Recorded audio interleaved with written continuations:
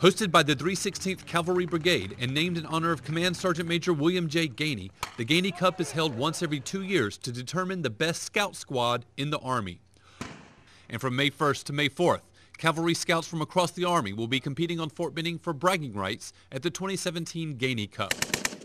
4th Squadron 2nd Stryker Cavalry Regiment are the defending champions, having won the Cup in 2015.